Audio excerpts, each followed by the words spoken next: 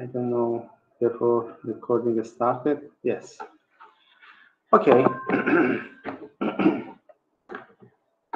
Good morning, everyone, and welcome back to the lecture. Therefore, today is 21st of July, 2020. We have the summer course. This is the lecture 1 of week 4. Therefore, the course is CIV481, Reinforced Concrete Theory. You remember we had some examples and concepts of the lecture before, and now we are continuing to see the lecture.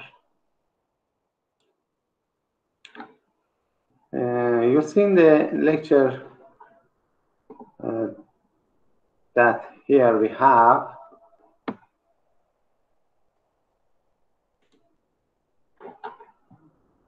The topics of today's lecture, we continue to see the ultimate strength design or USD method. And we see the design of the rectangular sections and also one-way slabs, because the design of one-way slabs are similar to the design of rectangular beam sections. Only for few difference about the reinforcement, that in one-way slab we have in two ways, and also the other thing that we have is in one-way slab we consider the minimum value of reinforcement different from the rectangular section, and also we distribute the reinforcement in two directions, and also the minimum height that we considered for beam is a little different for one-way slab.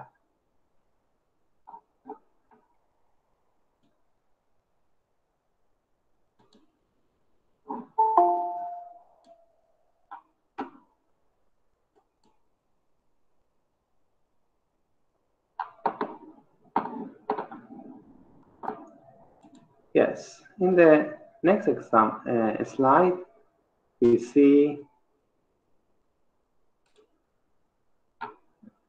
one example. In this example, which we should determine the ACI design moment capacity, which is MU, as you remember, or phi times MN, for the beam shown in the figure, and the properties of the materials of steel and concrete are given. F prime C is 4,000 psi and Fy is 60,000 psi. You see the dimensions and the amount of steel bars are given. The total height is 18 inches. The effective deep depth is 15 inches, or D. B, the width of the beam is 12 inches. Number 11 steel bars we have, that we go to the, remember, we go to the table and find from there the amount of steel area, which is 4.68 square inches.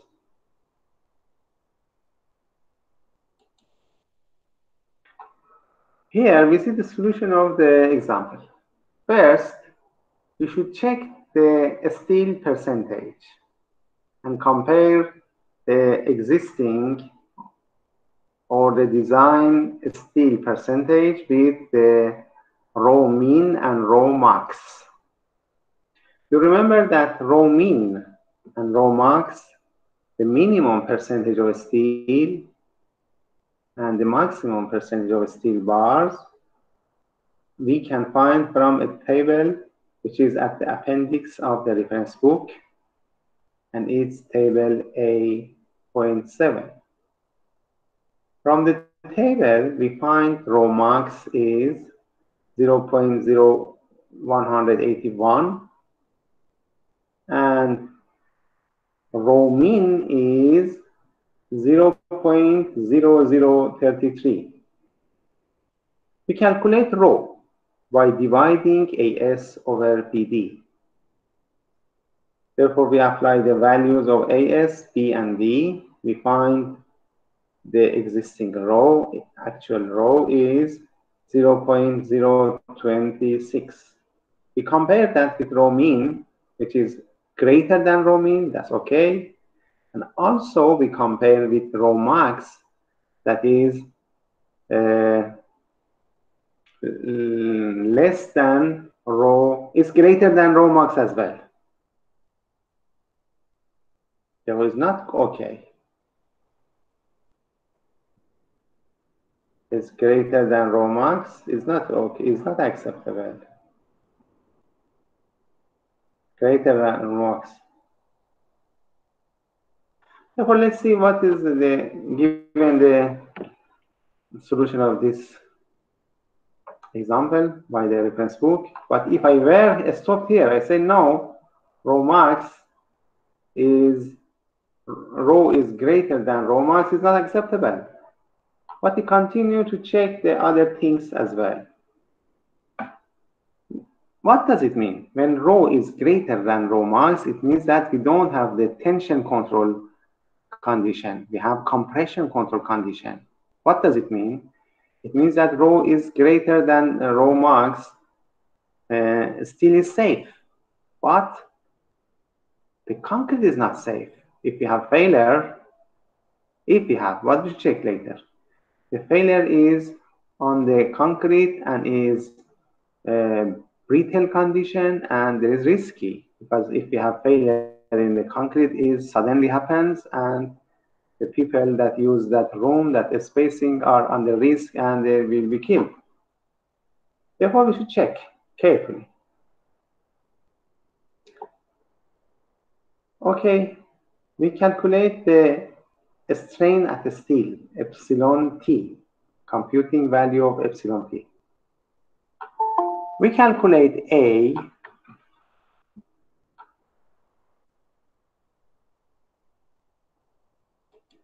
We calculate A, which we had formula for that.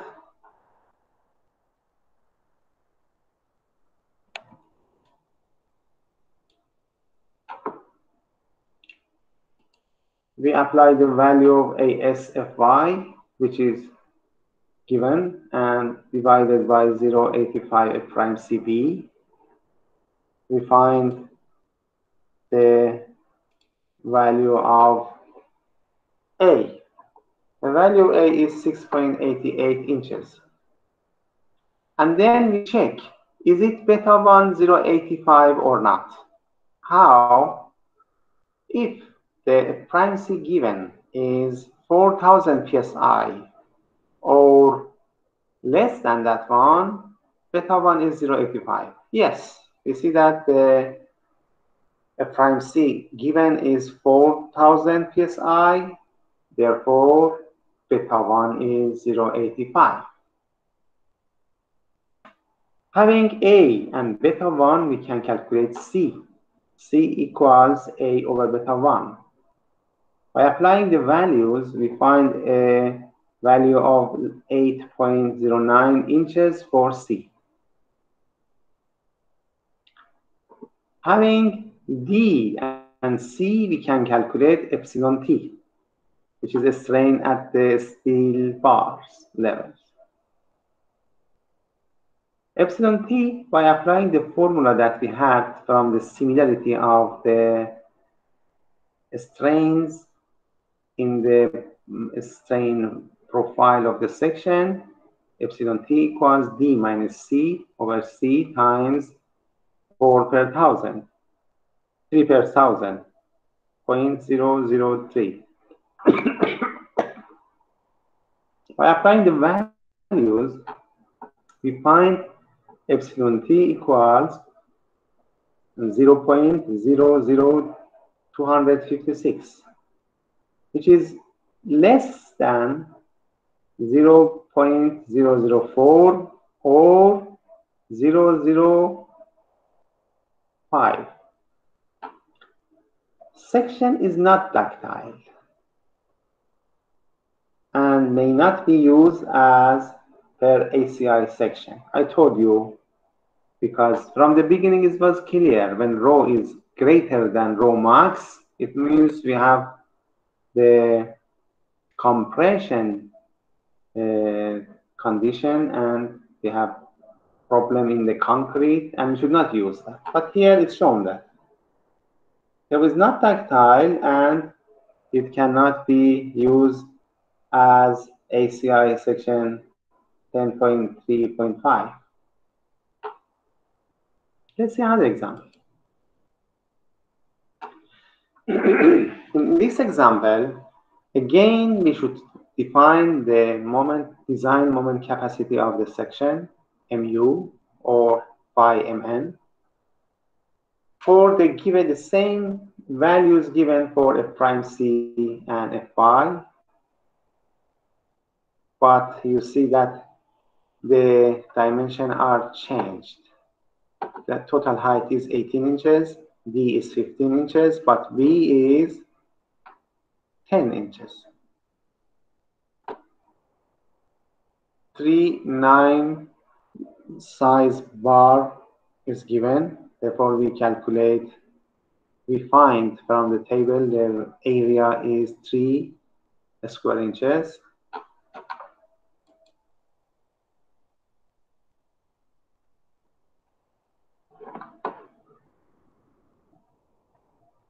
Let's see the solution now.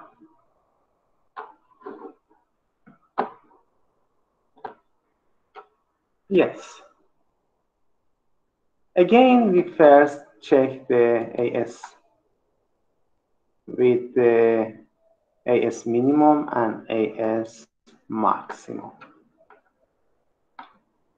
Therefore, rho we find from this formula, AS over BD. We apply the values. We find rho equals something about 0.020.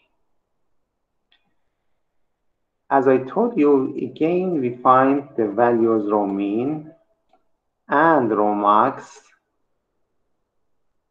from the table 8.7 from the appendix of the reference book by applying the epsilon t this value. That is for that. Therefore, rho is greater than rho mean. That's okay. And also is lesser than rho max, again is okay. Therefore, we controlled that the section condition is tension control. Therefore, for design, we need that. Rho is less than rho max. Therefore, if we have failure is due to a steel bar, not concrete. That is not risky, is safe. Because failure in a steel happens with a large deflection and no risk for the people. And for finding the value of phi, which is the strength reduction factor, we should calculate a strain at a steel bar, which is epsilon t. For epsilon t, you remember that we should find C.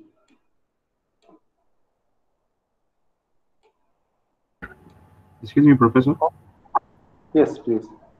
For the rho, is it not greater than rho max?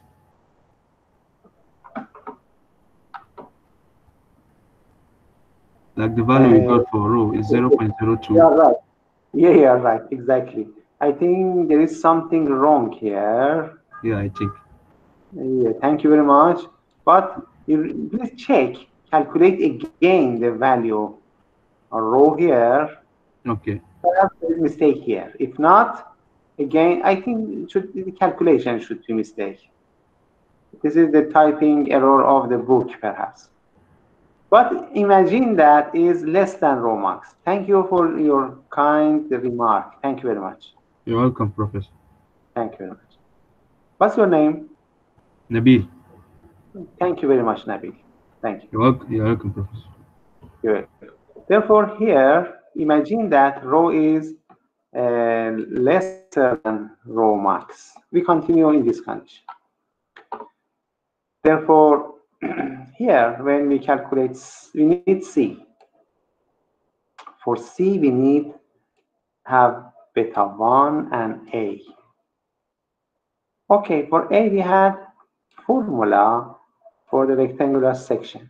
We apply that, ASFY over 08 B5 F prime CB.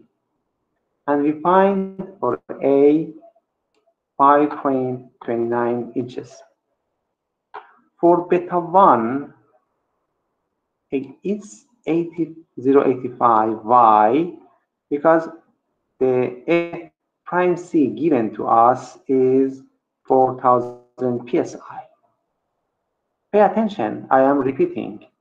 Last final exam that we had in the spring summer, I have given beta 1 more than 4,000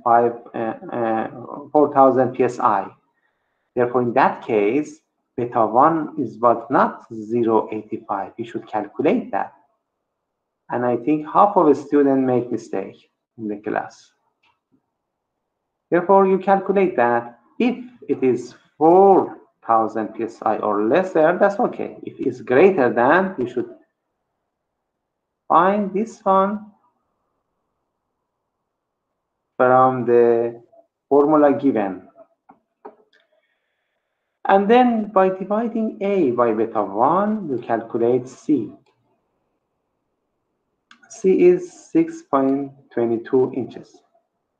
By applying in epsilon t,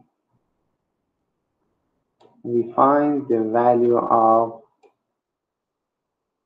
epsilon t strain at a steel bar is something about 4 per 1,000. It's greater than 4 per 1,000, but less than 5 per 1,000. Because always we compare with 5 per 1,000. Forget this 4 per 1,000 view.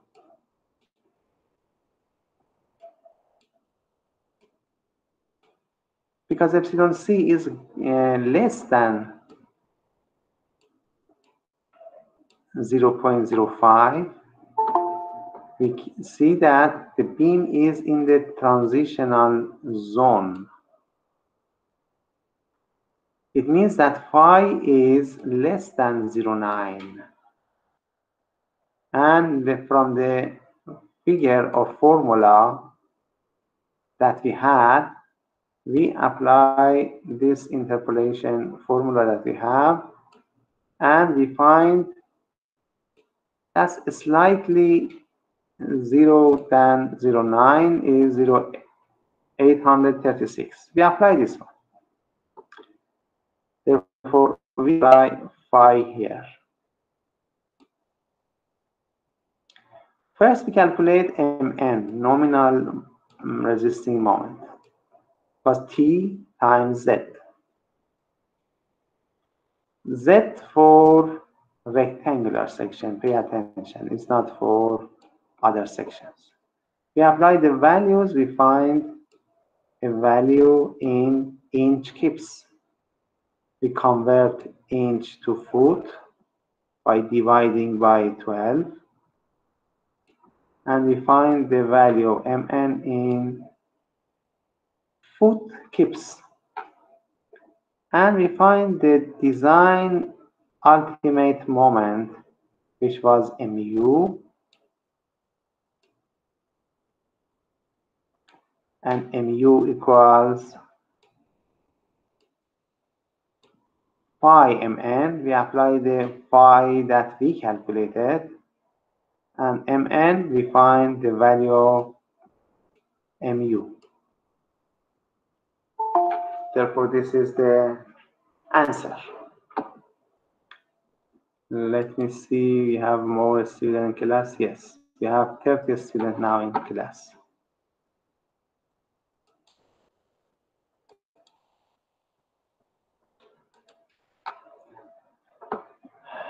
Now let's start another chapter. In next slide, we see chapter 4. Excuse me, Professor. Yes, please. In the previous slide, please can you tell us the values for phi, like which values are constant or which one is the formula and all this? You mean the value for phi? Yeah, like you see this we got 0.043423, which is epsilon t. Yeah. Right? So which Yeah. one is for 0.02 and 0.65? Look, you calculate this one and compare with 0.005 epsilon t first. Okay. And then you go, if it was less than 0.005, phi was 0.9. Yes. But it is greater than that, you should apply this formula. Okay. You don't divide 0.65, etc. The complete formula give you the answer directly. Oh, okay. They are constant, you mean? There's no constant. It depends on the value of the epsilon t that you applied here. Oh, okay. For each epsilon t, we have one value here. This epsilon t. Yes. If you go to the original formula that is given in the figure 3.5, here, this is epsilon t. The formula is not constant. Formula is a function of epsilon t. By applying any value for epsilon t, you will find a different value for phi. Okay. Thank you very much. You're welcome.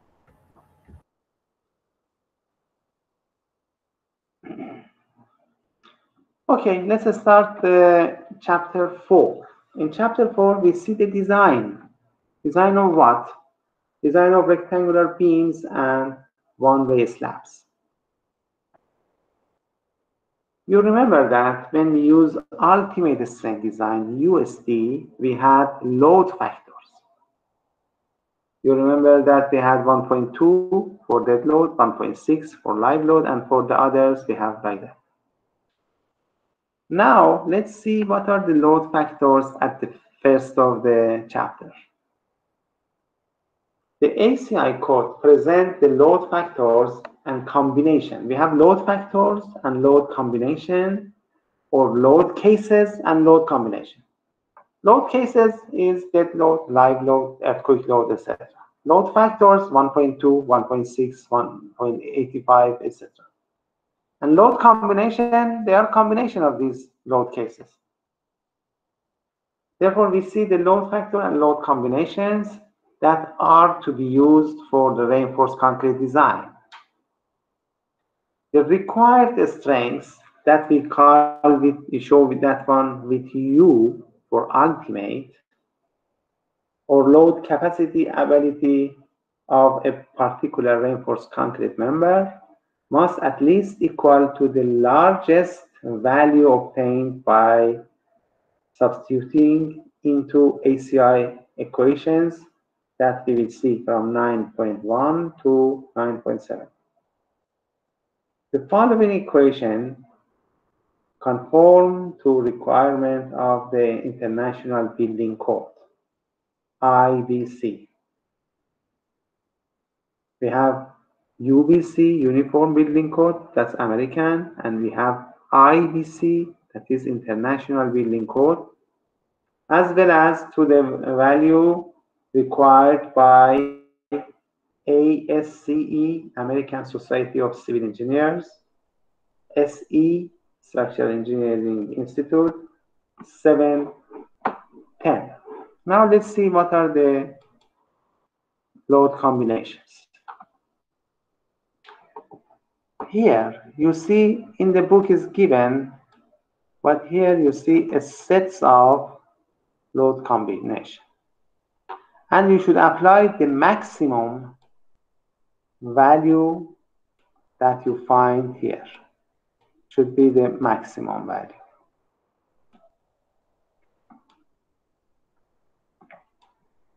One load combination, just consider the dead load. 1.4 times dead load. This one case, load combination. 1.4 was used before even instead of 1.2 even in the old version of the code. But in the new version, they changed for the combination of dead load, live load, 1.2 and 1.7. It was 1.4 and 1.7. Now it is 1.2 and 1.6. Plus 0.5. Let's LR and S and R. Let's see what are those. LR is live load for roof, S is for snow, and R is for rain. The definitions are given here. You can see that are given here. U, the design or ultimate load, the structure needs to be able to resist. D is for dead load. L for live load. LR, roof live load. S, snow load. And R, rain load, wind. W for wind load, and E for seismic or earthquake load effect. Now we go to the load combinations. We saw two cases.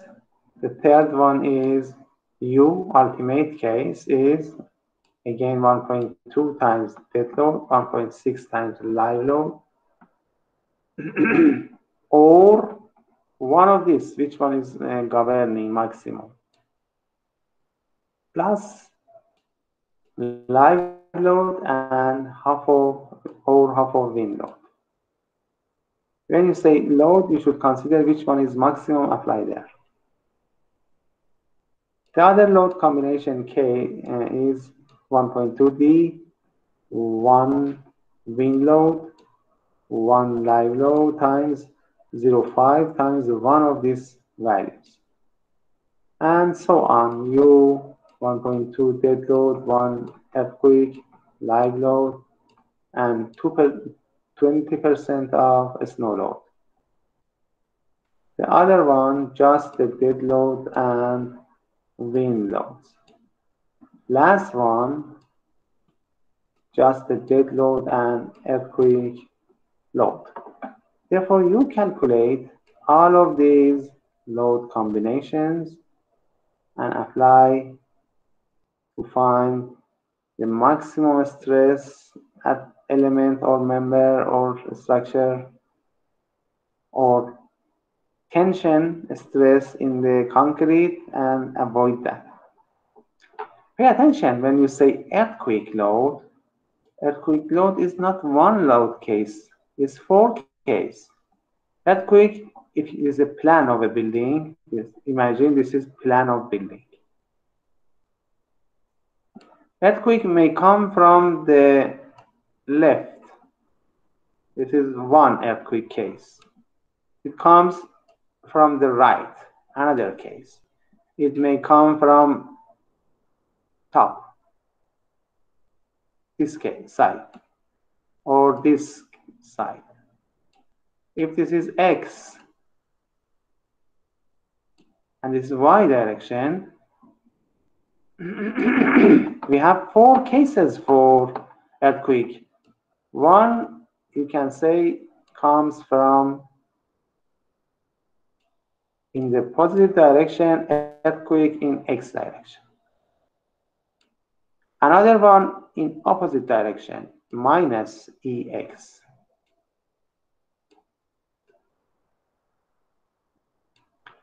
and it may come from the positive direction of y.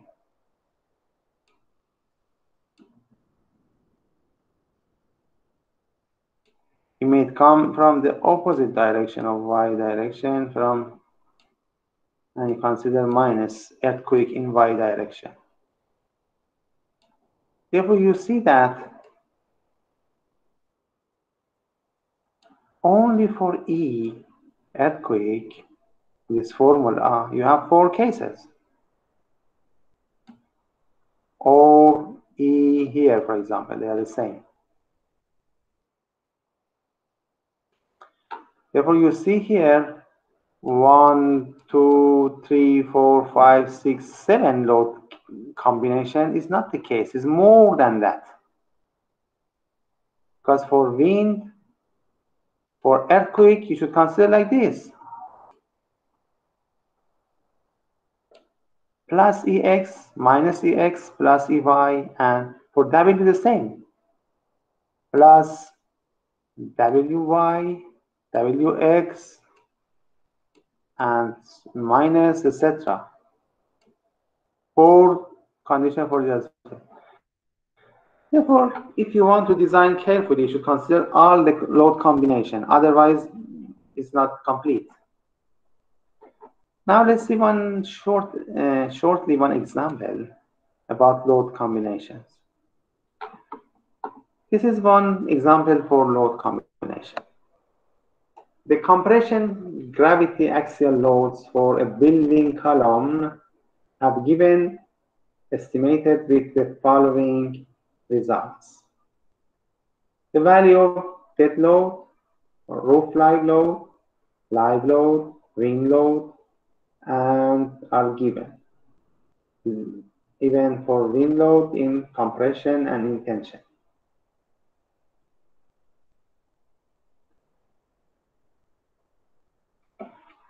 Determine the critical design load. Therefore, we should find the critical design load combination. We applied the formula that we saw. Look here, for example, 93 is divided by 3. I told you plus minus earthquake or compression tension, that this one divided by 2. This is divided by 2, like that. And then by applying the values and the factors, there is some values are found. But the answer is the larger value among the existing value, which is 690 kips from load case 9.2. 9.2, this is the maximum value. Therefore, this is considered. When you apply the softwares like ETAP, SAP, I don't know, Adina, and the others, Nastaran, you apply and sees everything. You apply the load factors and load combinations, the value of dead load, live load, earthquake loads, and the computer considered all load combinations in the design. Now let's go to the design of rectangular beams.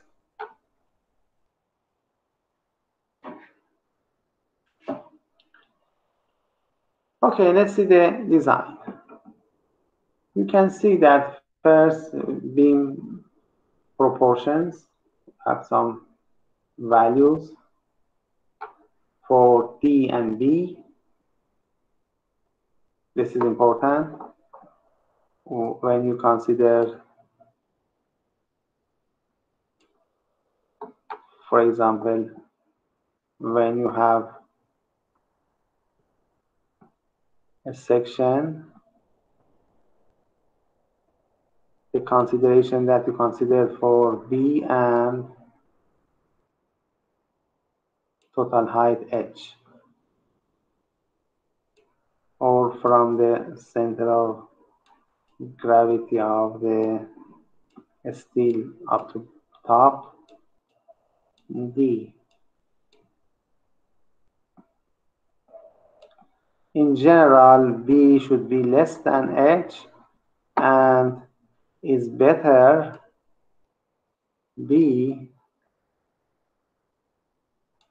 be something between 2/3 of H, less than that one,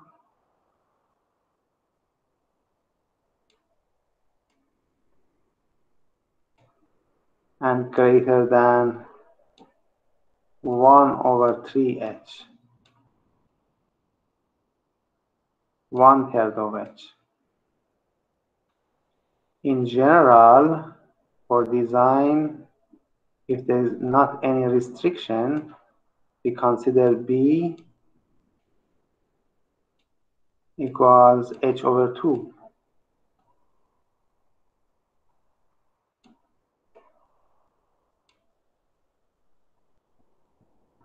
But different condition, we can apply this range.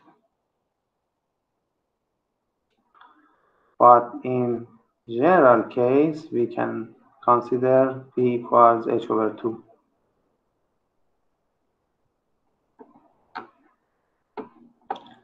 The book given some value a little different, but in general, these values can be used.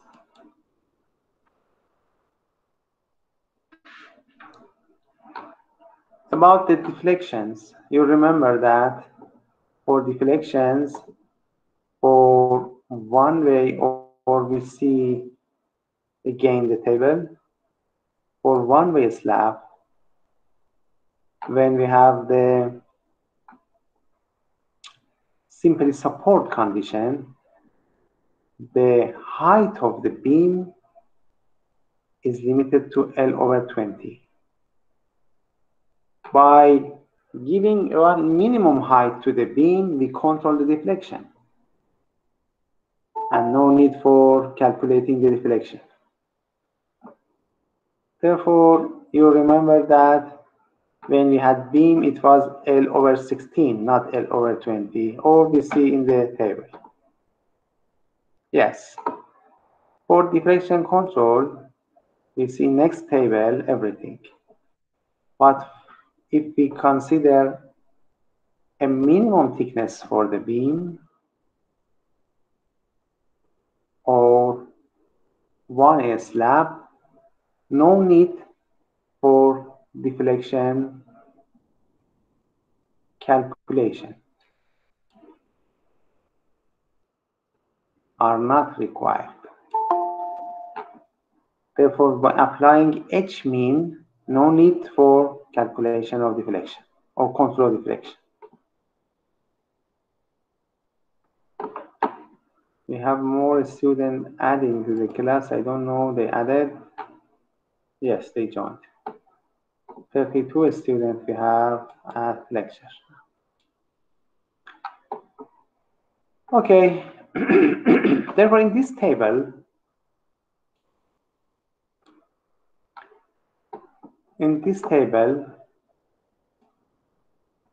we see the minimum thickness of non-pre-stressed beams or one-way slab.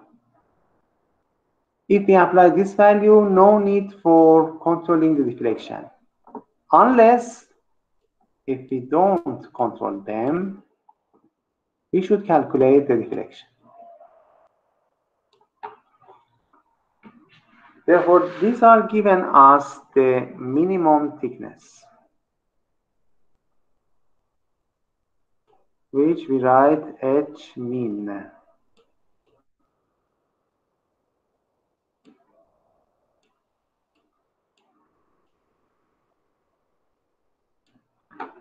For H mean, we had two rows. One row is here.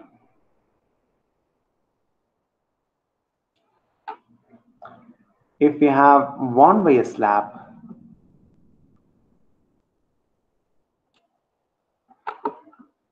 when we have the simply support condition for L equals H minimum equals L over 20 when we have one-way slab. It's L over 16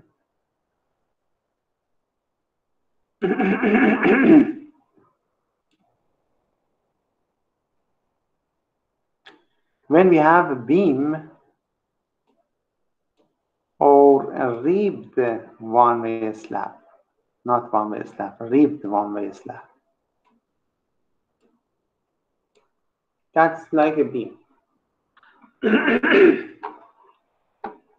If you have the continuous beam or continuous slab, at the one end condition, the value is less, L over 24 or L over 18.5 for the slab or for beam.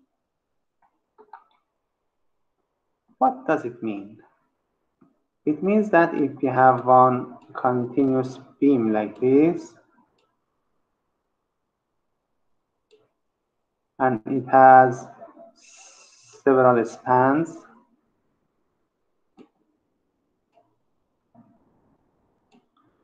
and continues,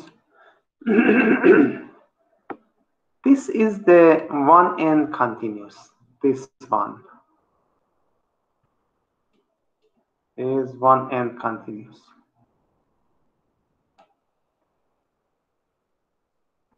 Because from here doesn't continue, from one end continues. And the last column, which shows the both end continues, is here.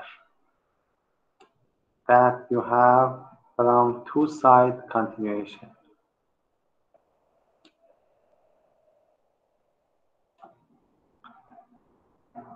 And now you see that for the middle spans, again, H mean can be reduced. L over 24 for a slab, or L over 21 for beams. For cantilever case, we should consider bigger and greater dimension of beam. Actually, it's doubled. If we have a cantilever like this, for cantilever,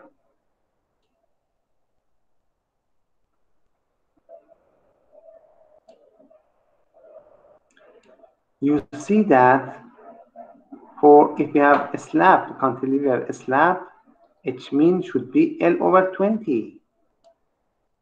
It's 2 times of L over L20, L over 10.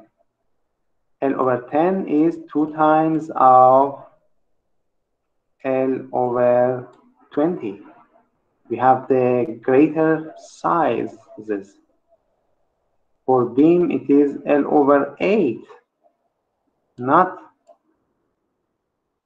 L over 16. Therefore, if you compare simply support and cantilever, cantilever height is double of simply support as H minimum. Therefore, if we apply H min according to this table,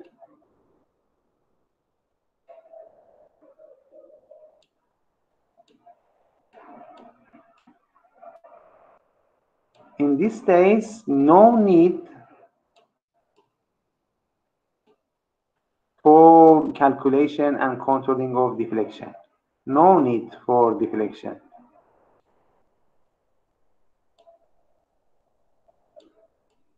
No need for deflection.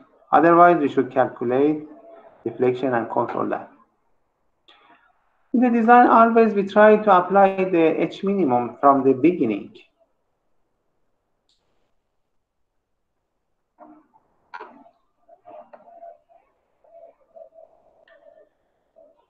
Okay, Another practical method for estimating beam size is to assume a minimum overall depth h equal to minimum depth specified in table 4.1. I think when you can apply that table is enough. After mu, ultimate design moment is determined for all the loads, including the estimated beam weight. The section is selected. It means H and B. If the dimensions of the section are significantly different from those initially assumed, it will be necessary to recalculate the weight and mu and repeat the calculation. What does it mean? It means first we calculate one value for V and H.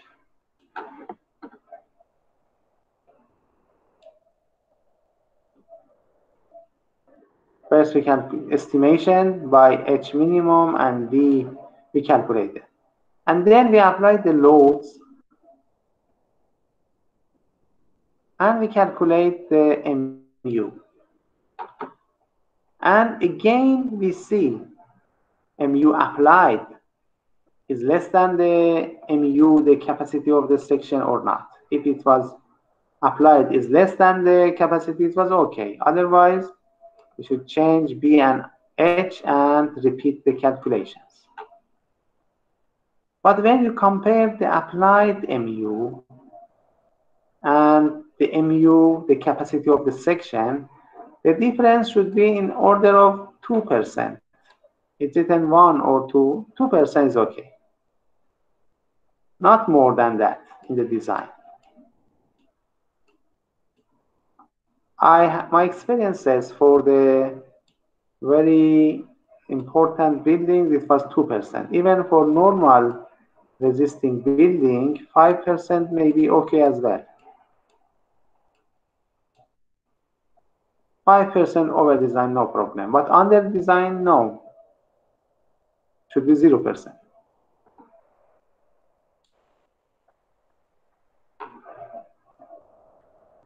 And then we calculate this section of bars from the formulas. And you know that we calculate the sizes, depends, number what. And you know that in this section, you should consider the concrete cover as well. What is cover? The reinforcing for concrete members must be protected from the surrounding environment. That is, fire or corrosion protection needs to be provided. Therefore, we consider concrete cover. I will show you in next slide. Here, we see one section. From the bottom of the steel up to the bottom of the section, it is clear concrete cover. But from the center, when you consider from the center of the bars up to the bottom, here, it is not clear cover, it is cover. But from the bottom of a steel, it is clear cover. For the other side, again, we have the same. From outside, it is clear cover. And we should apply some minimum for cover from outside, every side. For side, this is 5/8 inches minimum. For the other side, it is 1.5 inches.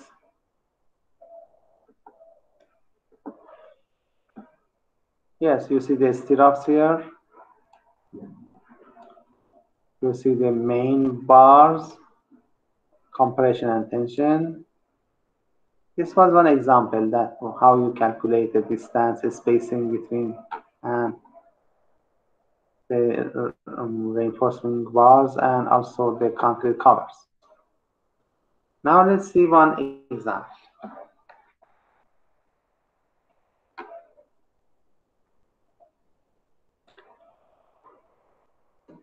Design a rectangular beam for a 22-feet simple span beam.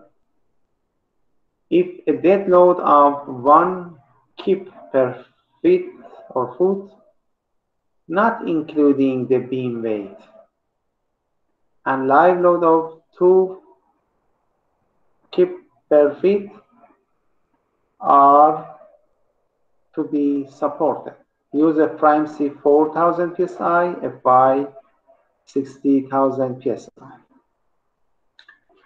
What happened here? It's excluded the weight of the beam from dead load live load. I don't like that. Normally, you should consider, when you say dead load, you should consider the weight of the beam, but here separately calculated. Not including, is excluded. In this case, we should calculate the weight of beam as well. Okay, for solution, first thing is assumption of the H and B. For starting, you should have one value for H and B. It's a simple span, simply support beam. Therefore, you have a simply support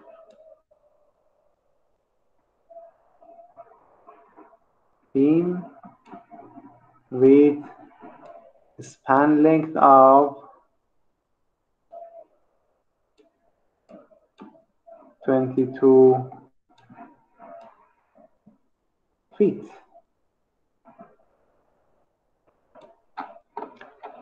Okay, when you say we have simply support beam, you remember that H mean, according to the table,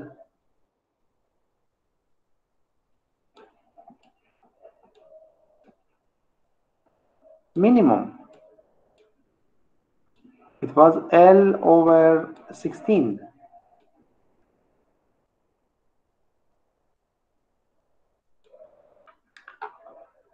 But here is say assumption H L over 10. Actually, he considered L over 10.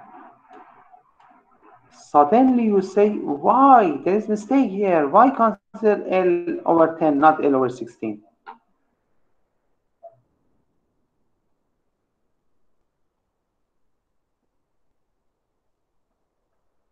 Therefore, the answer is that minimum is L over 16. You can assume greater than that one. L over 10 is greater than L over 16. No problem.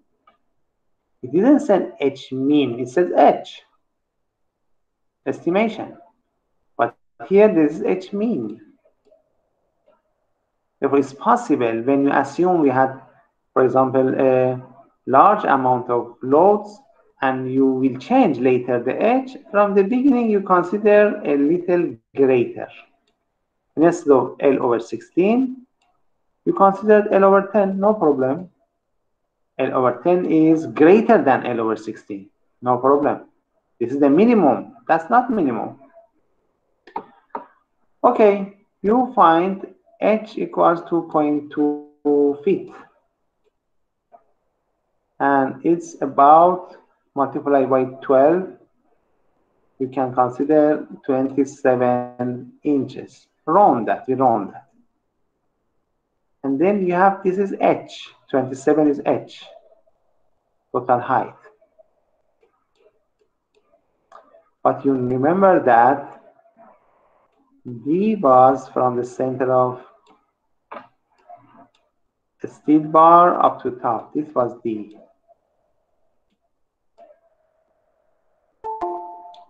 The difference between D and H, it was concrete cover.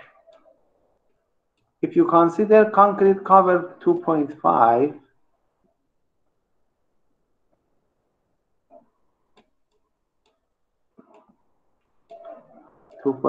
inches,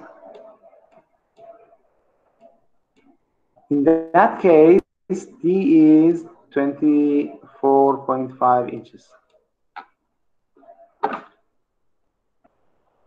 Okay, we estimated value for H. I told you in general we consider B equals H over 2. Divided by 2, you can consider something about, you don't say that this is 13.5. You say or take 14 inches. Now we have one value for B, one value for H, but it's not final values. After applying the loads, we see which dimensions are required. We calculate the beam weight, self-weight of the beam. This is the unit weight of beam, and this is B times H times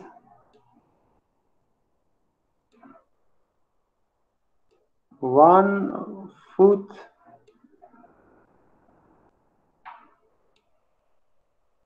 length of beam, because the volume scale.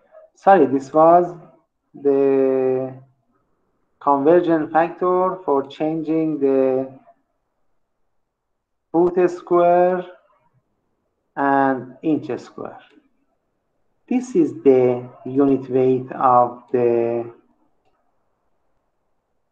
concrete, gamma. 150 pounds per cubic feet. You say, I didn't understand how they calculate. Don't worry, no worries. You may consider one section of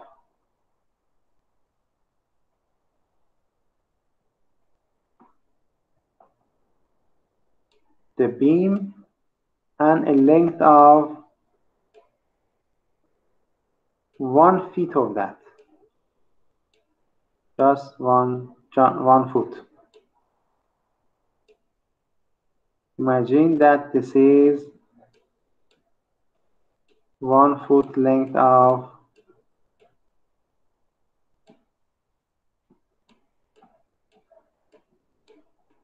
the beam. This is for you. The length is 1 foot.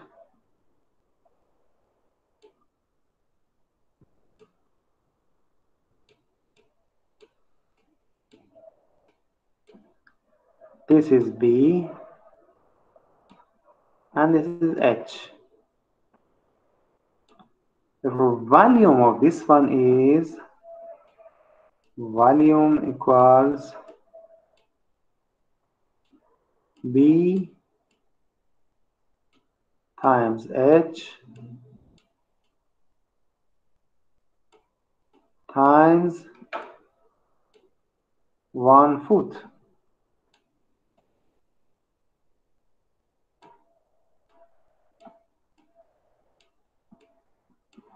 Because of that, I added 1 foot here. This is volume.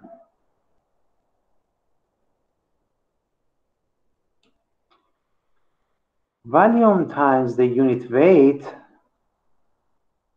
give you the weight.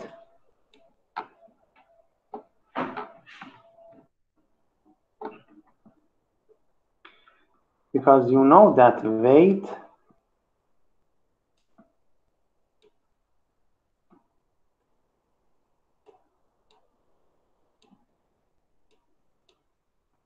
equals the volume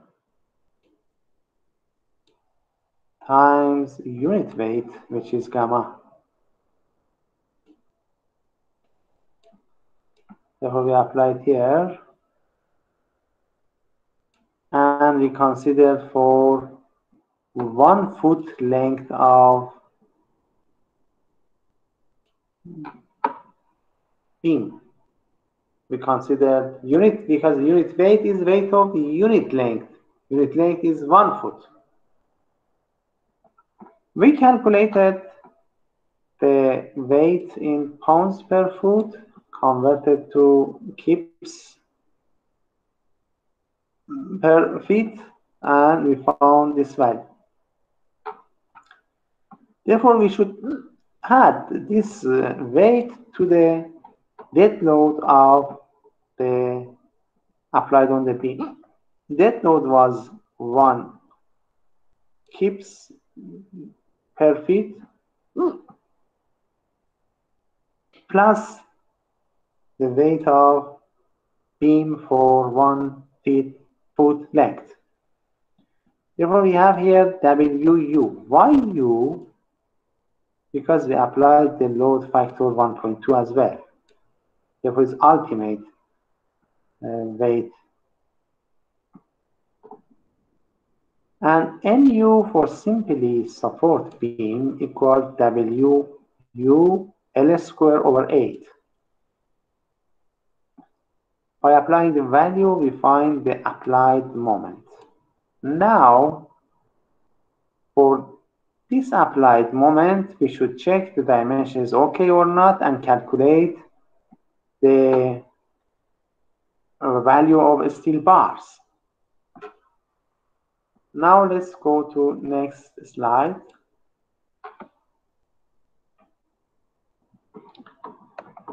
Look, again, we should assume phi and check by the epsilon 0 or the value of AS and rho. And computing rho from the expression that we found. This is direct method. We go directly to the formula. We had 3 methods. One was direct method. One was trial and error. We calculate the MU capacity of the section and compare with the applied load. And third one was we use the tables that given in the reference book or ACI. But we prefer that we use direct method and find rho directly from this formula. We apply the value. Before that, Rn should be calculated, which Rn has a value mu over phi bd square. We find that one and apply in the formula.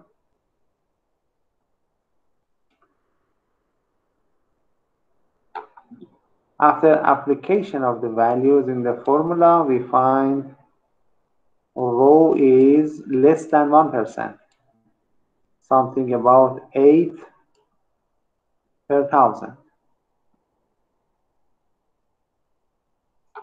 And we select the reinforcement. When we have AS, wanted to calculate is rho BD, apply the values, we find the value of AS. And by having the AS value, we go to the table and one of them we should select, either the number or the size. Imagine that we say in the section we have 3, the number is 3. Therefore, you search in the table for this value and you find something around that is 3 number 9. And for this 3 number 9, you see the exact value of the area is 3 square inches. 3 square inches is greater than the required one. That's okay. Should not be smaller than, should be greater than that, but not too much greater. Therefore, there are one discussion here. You can study and see that it goes to a little details, but forget that. Let's continue.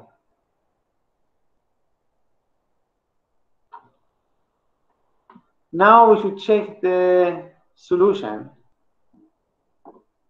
AS and rho, is it greater than rho mean or rho max or not? When we calculate rho by dividing AS over BD, we find something about 8 per 1,000, less than 1%. And from the table 8.7, we find rho mean, and we see that actual rho is greater than rho mean.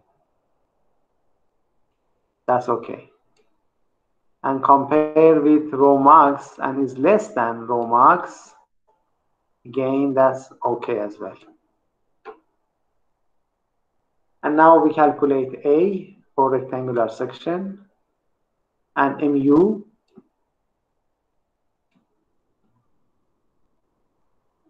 which is phi mn, and mn was, we have phi, mn was t times z. Z for rectangular section, d minus a over 2. By applying the values, we find the values in inch kips. We convert that to the foot kips. And this is the resisting moment of the section, this one. And we compare with the applied mu at the beginning when you calculate by using the load factors 1.2, 1.6, etc. And you see that the resisting moment or capacity of the section is greater than the applied one. That's okay. If it was inverse, it was not okay. You should repeat the calculation. Therefore, I hope you understand the solution of this example. Now let's, in the next example, we see how we apply different methods. Yes, please. Do you have any question? Yeah. So the final answer, it needs to be greater than 294.8, or it has to be less. Yes. This is the applied load, and this is the capacity of the section. Also, always it should be greater. Always, yes. Okay. Otherwise, there is collapse or rupture. Yeah. Always, the applied one should be less than the resisting one. Resisting should be greater than that one. Okay. But if difference is too much, it's not economy. For example, we have a big size, less load. No, it's not economy. It should be above that. And the tolerances may be 2%, 5%, not more. Okay. But always the capacity of the section should be greater than the applied load. This is safe. If there is too much difference, it's not economy. You consider safety and economy. Yes. Okay, let's go to the next slide. In this slide, we determine the steel area when beam dimensions are predetermined. We have B and BH by estimation, everything. We wanted to find a rho. There is, as I mentioned for you, 3 methods there are. One method was using table. It's not normal method, just the American use that. As we use the formula, we use try and error method. Okay, they are happy with that, they can do that. Because they have a lot of tables, they can do it. In this case, when we have applied load, we calculate the applied moment mu. We divide that by phi BD square. This is computed. And then rho can be found from the table. This is one method. You can use for checking, not otherwise for design is not good. And all the tables are given at appendices A and B.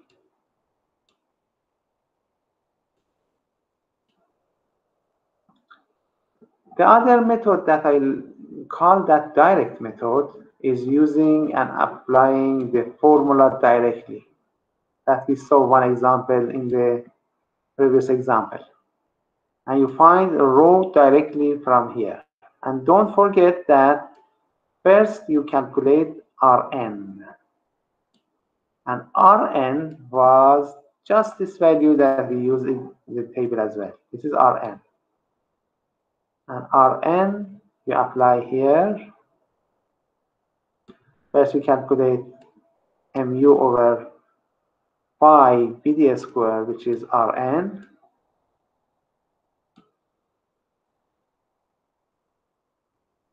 And Rn you apply in this formula, you find the row. And you compare row with row mean and row max, and then finalize the solution. Therefore, I say this is first method for us, for me. This is first method. Second method is trial and error, and this is third method for me.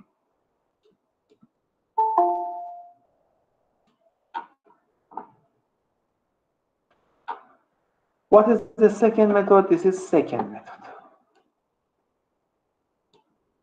That is the trial and error method, or iterative method. In this case, you have one mn, mu, applied one,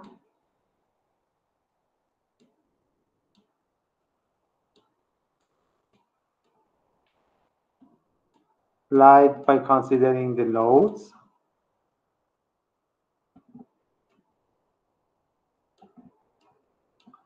and you compare with mu, the capacity of the section, that you have formula for that,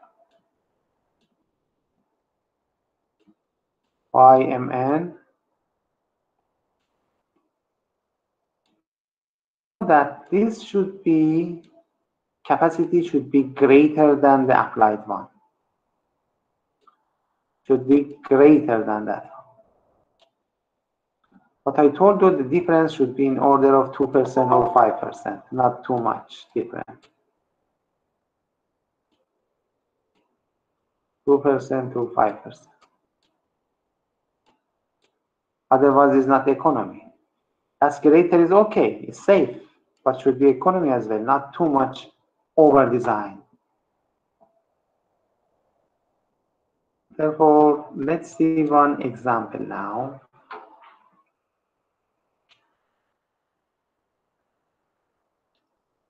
The dimension of the beam shown in the figure have been selected for architectural reasons. It means that we have the height and the width. That's good for architectural purposes. Determine the reinforcing steel area by each of the methods described in the section. Why it's written have been selected by the architectural reasons? It means that there's no estimation for that. Just we consider this value architectural purposes. No estimation. We didn't consider calculated even the minimum and control F. We should do that. But here, not. He has not done that. Given the applied mu, this is applied one. And given the characteristic of the concrete and steel. This is a mistake here. This is F prime C, not FC.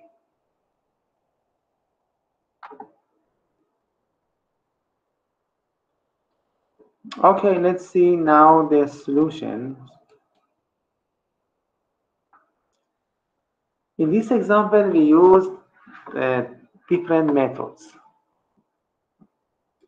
This is applying the table. The method 3, I called for you method 3.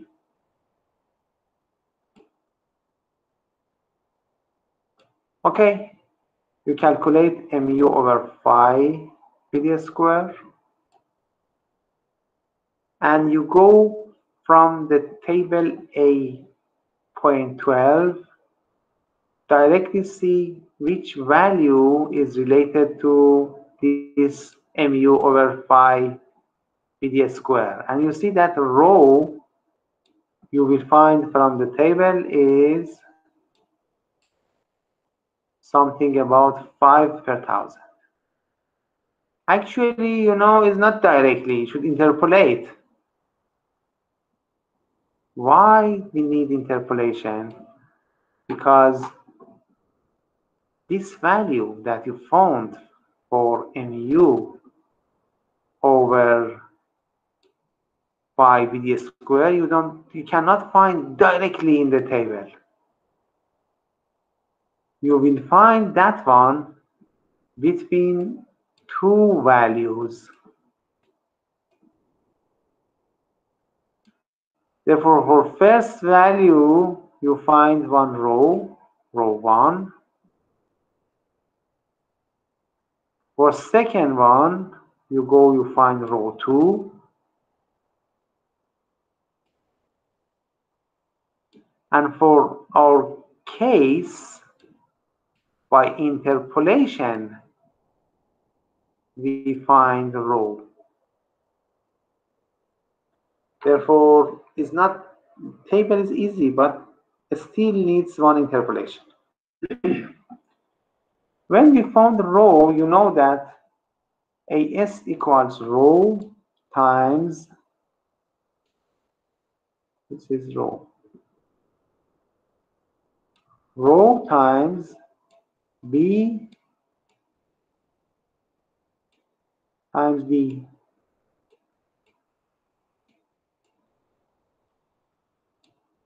Therefore, you find the value of AS, 1.81 square inches. It's clear that you should check the row mean and row max, but here it doesn't.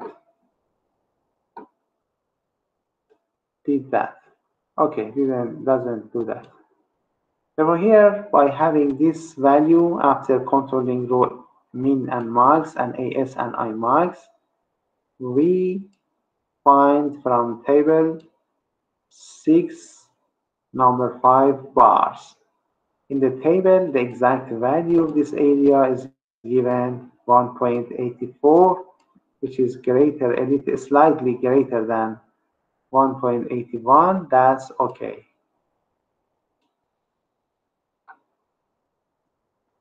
And now this is the direct method. I call that method 1, number 1. We calculate first Rn as we calculated here. They are the same.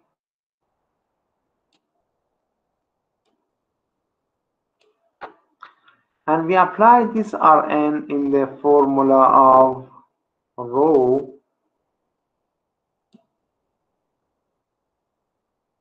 You saw the formula of rho before, and find the value of rho.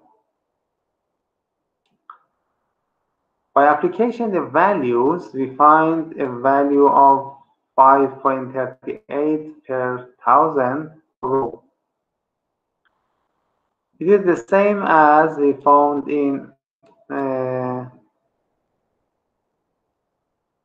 here.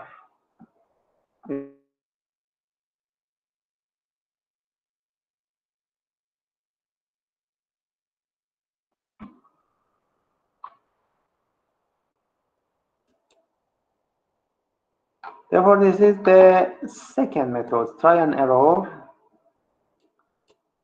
As I told you, you calculate mu applied and mu resisting moment of the capacity and compare that.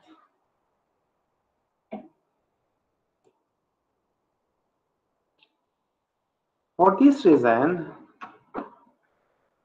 this is another indirect thing. Assume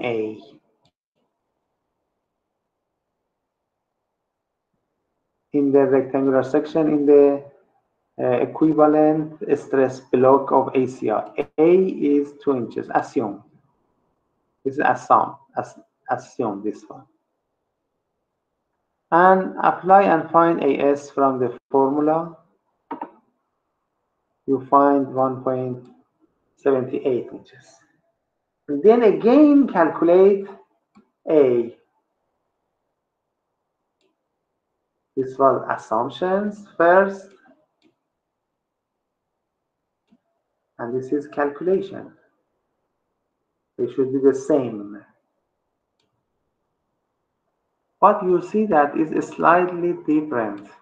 Is not equal to the 2 inches that you considered.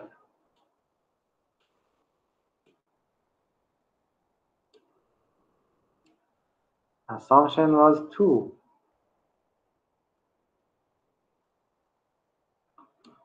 But you found 2.62. They are not the same. What we should do, we should continue and repeating the cycle of calculation. Again, and other new assumptions we consider 2.62 based on the last value we found for A. And here, by applying the new value, we calculate A again, AS, and calculate A again. We see that this time it's 2.6. Okay, you say they are close to each other. The assumption was 2.6, but now we found 2.66. These are close to each other. You say that's okay. What does it okay? Okay means that the last AS that you calculated was okay. This is okay. And we find for this value how many numbers and the size of reinforcement bar. Therefore, I hope you understand this is another indirect method for that.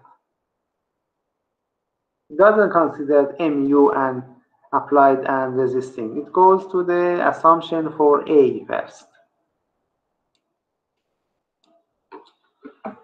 Now let's see more about one-way slab.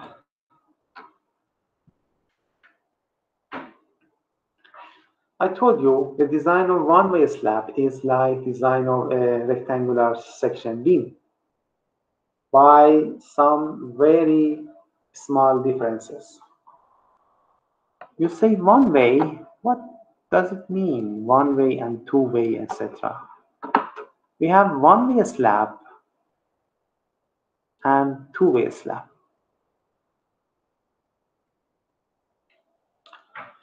Why one-way slab? Because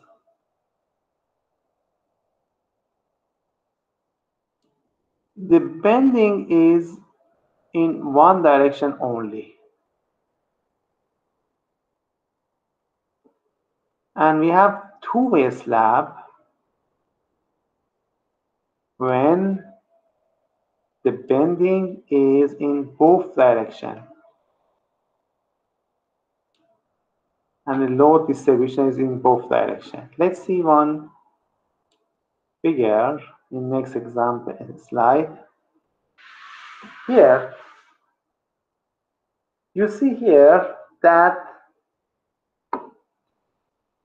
if this is the span of one simply support span, let's call that L, span length. But in the other direction,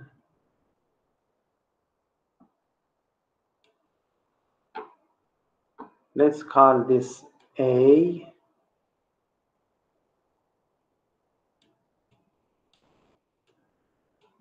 and this one B.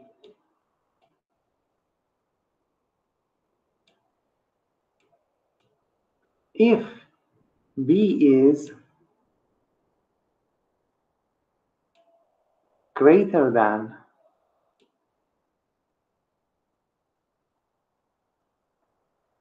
2A or 2L,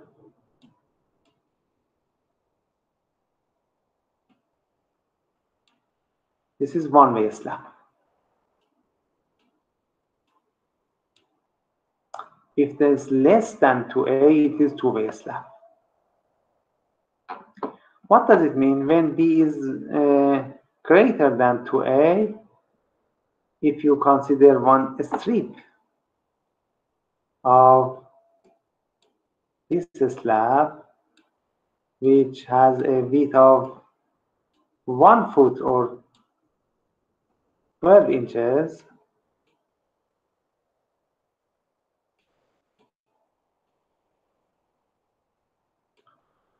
with the width of 1 foot or 12 inches. Let me change the color. You see that if you have load here, load is distributed in the shorter span here.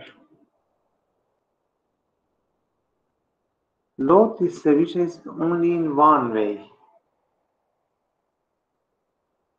If it was two-way slab, you have load distribution in two-way, one way and the other way.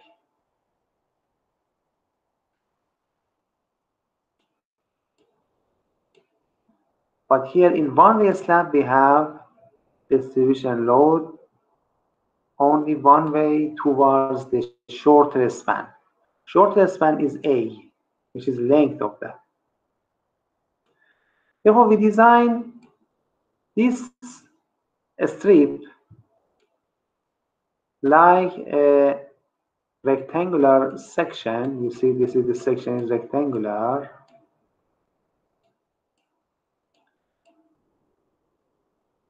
And that's all. Design this one. In next slide, you see another figure from one-way slab. Look, this is one-way slab here. This part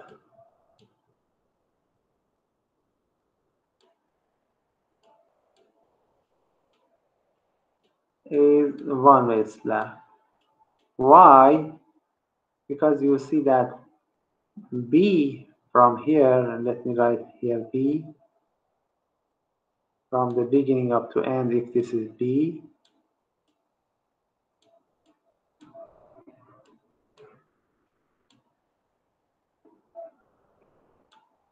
and from the distance from here to here is A.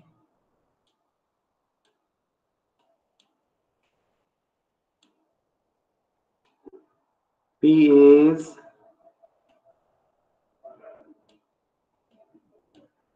greater than 2A. Therefore, we have one-way slab. In next slide, we see one-way slab in two forms. If we have one slab, just it has two supports, one from here and one support the other side. There is no support here and here. It's clear that if you have a bound or the load on this one is distributed only toward the supports. Just one way. Another case, if I told you if this is, for example, B and the others A is different, and one dimension is greater than the other 2 times the others, the load is distributed in the shorter way here. And this strip is a strip of one-way slab. In this direction, it doesn't work. The load, it doesn't transfer in long direction.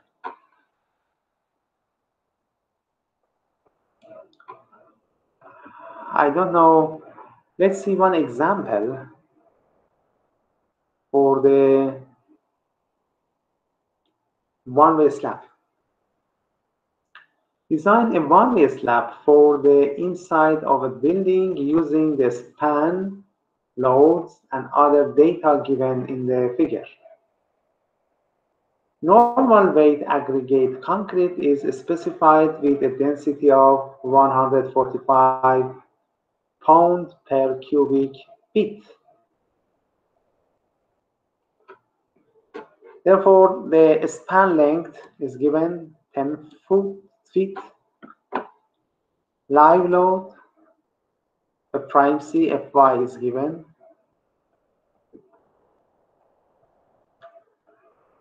Live load is 200 pounds per square feet.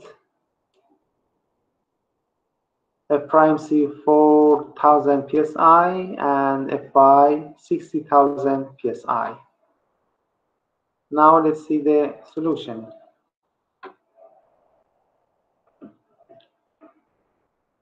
The first step, we should find H and B, and as you remember. If we apply the minimum thickness given in the table that I showed you, we don't need to calculate the deflections.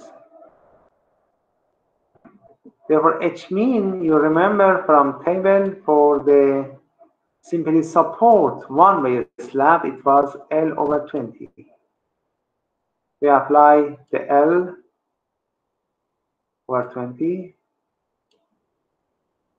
You see that the length is given in feet. Therefore, we should use the conversion factor, 12 inches per feet, and then we find H minimum in inches. Therefore, now we start by assumption of the height 6 inches for the slab height. Therefore, if we consider concrete cover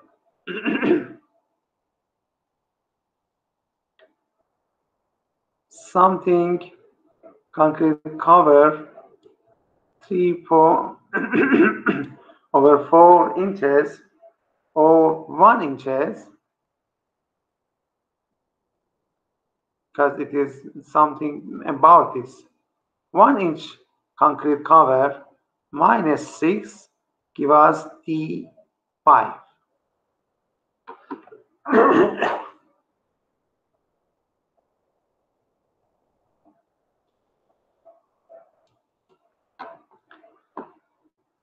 Therefore, according to the dead load live load given, dead load here is not given the overload. It's given dead load as self weight of the slab. You remember this was gamma, the unit weight of the concrete, and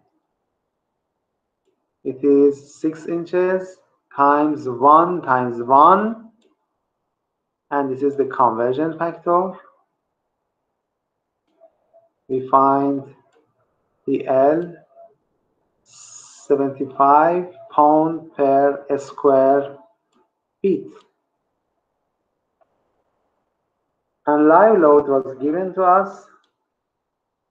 We use the load factors 1.2 for dead load, 1.6 for live load. We use the ultimate load, which is 410 pounds per square feet.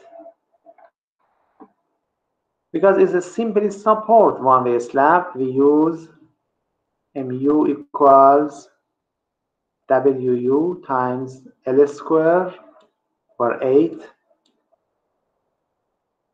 We find the value and we find Rn, which was mu over 5 BD square.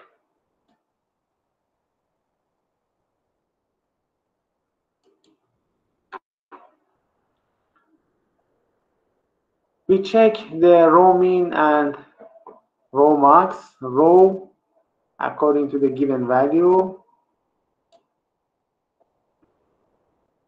or here directly finding row from the table and checking with row mean from table A7. We calculate AS by applying the found row from the table. This row is found from the table, comes here, and B and D. Why? B was 1 foot, you remember. Therefore, we apply 12 inches because we consider one strip of the one-way slab. We find AS, this is, pay attention, this for 1 foot length of width of a slab. Therefore, we use number 4 at 10 centimeter, 10 inches. Look, this is for 10 inches. When we calculate AS, it is for 1 foot, 12 inches. There is a little difference, pay attention on that. And we convert that. And we check the maximum spacing, which is 18 inches, is okay. Therefore, when we have a plan of one-way slab, imagine this was one-way slab and support was here, for example.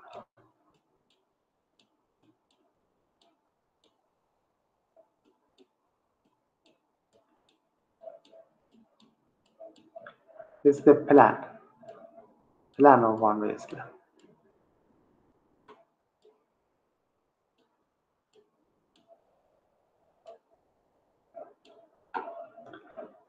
Therefore, the main bars is in the shorter span in this direction.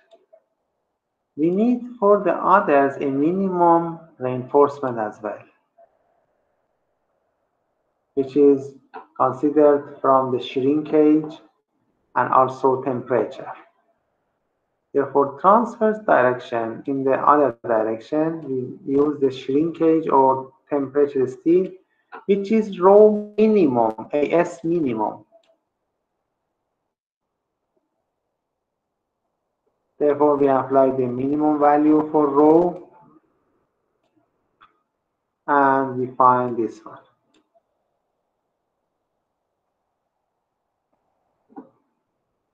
We use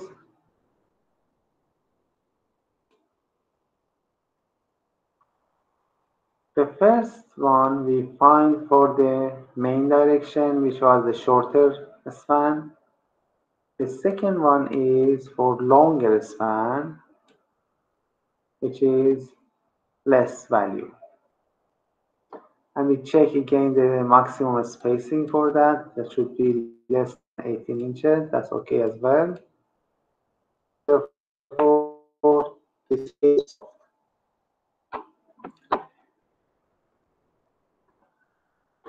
let's see what's written here. The size 4 bars are placed below the number 3 bars of the case. Why? It says that we consider a section here, section AA, for example.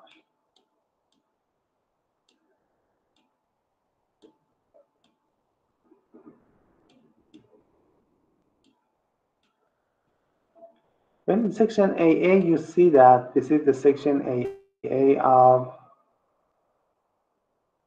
the slab. The main bars are in this direction.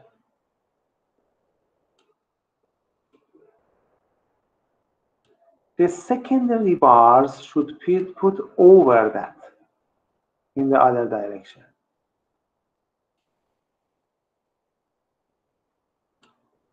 Why? Because when we calculate D from the center of bar, we have bigger D. And this helps us for bigger resisting moment. If it was inverse, the secondary was below, D was less than that. Therefore, pay attention, the main bar is below the other one. Thank you very much for your kind attention. Therefore, I put 2 links here that you can watch. It's very good for one-way slab.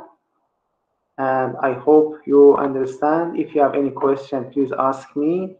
Otherwise, I could stop recording in Google Meet and you can ask your question. If you have question, please ask me now. If not, I will stop the recording. Any question? Let me, what is written by our students as chatting?